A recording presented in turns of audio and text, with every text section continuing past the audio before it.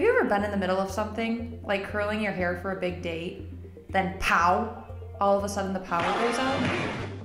This may happen in any area of your house. If power is still restored through the entire house except one specific room or area, you may have a tripped breaker.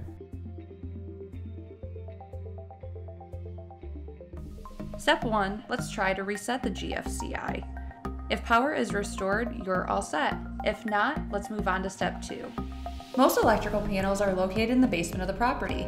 Locate the electrical panel and open the box. You should see a breaker switch facing the wrong way in comparison to the others located above and below on that side of the panel. You will switch that breaker to the on position. Now return to the room and power should be restored.